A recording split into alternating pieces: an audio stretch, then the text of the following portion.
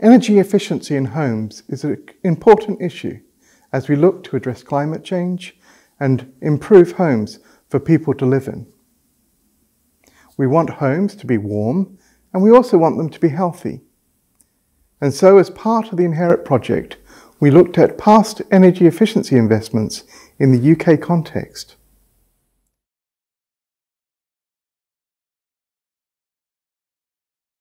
So this work is really important because you're looking at a large proportion of European housing stock and households living in fuel poverty homes.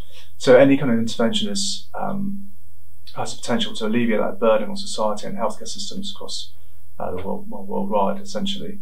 So we're interested in finding out the links between health and housing. So how Inherit contributed in the case study around this area. We're interested in using the study funded by the Exeter Charitable Trust to actually understand what aspects of those findings had an impact on the environment, the health and health equity. And that's where the Inherit study and case study came from.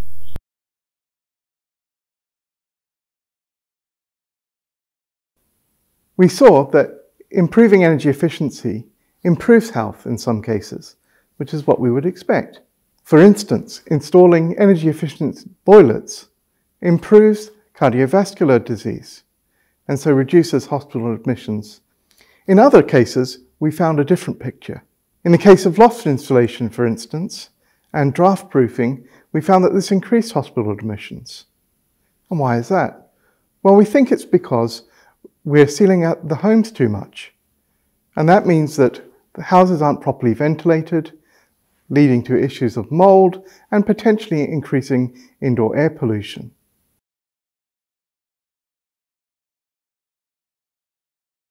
And we found that areas with higher average energy efficiency had higher levels of hospital admissions for those three diseases I mentioned earlier. And this is indication of, or suggestive indication that sealing homes to prevent heat loss can have an impact on the indoor environment, such as indoor air quality, and actually increase the risk of a range of diseases. So some of the work we're interested in is looking at how we deliver and improve those future policies and practices to avoid those potential consequences and maximising the potential benefits of fuel poverty interventions.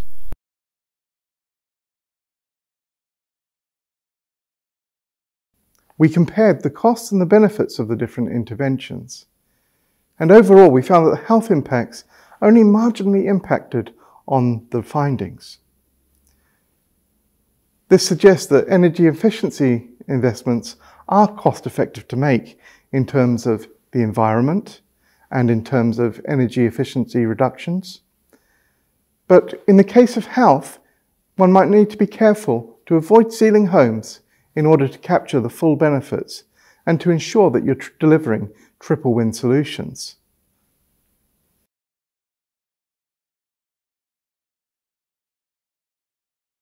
So we've previously looked at indoor dampness in social housing, for example, and found that around about 40% of houses have had some form of mould growth within those homes. And we found that exposure in those particular homes increased risk of asthma, as you expect in an adult population. This corresponds with evidence around a meta-analysis that looked at the links between dampness and dampness-related agents and risk of asthma. And they found that, as you expect, indoor dampness, indoor mould growth increased risk of asthma by about 70%. So we've looked at those particular impacts around fuel poverty and how that's associated with indoor dampness. We found that in those households that have indoor damp and mould problems, they're likely to suffer from those poor indoor living conditions despite their use of ventilation, despite their use of heating, and despite having their high risk perception of the potential health risks of that particular environment. So one of the areas that we're interested in looking at is potential solutions where we can overcome those risks. And in another study we looked at in the same kind of population group in social housing, we found particularly older adults aged over 50 had a higher risk of asthma when they're exposed to indoor dampness. And this is likely to be something due to the length of time people live indoors, for example.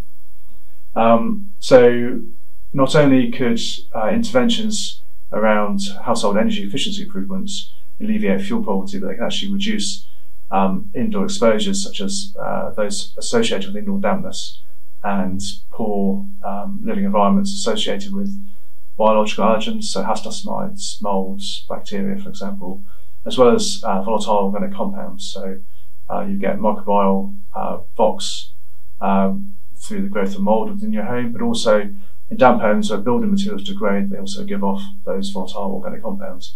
This also poses health risks for residents. So linking all the studies together, something that Herit's shown about contributing to improvements in health, reducing health equity in terms of addressing those lower income populations, and improvements in terms of the environment, so you live in indoor environments and outdoor environments through reducing the carbon footprint, addressing more sustainable household energy efficiency improvements and measures to adopt that address the built environment and human environments can actually deliver that kind of triple win.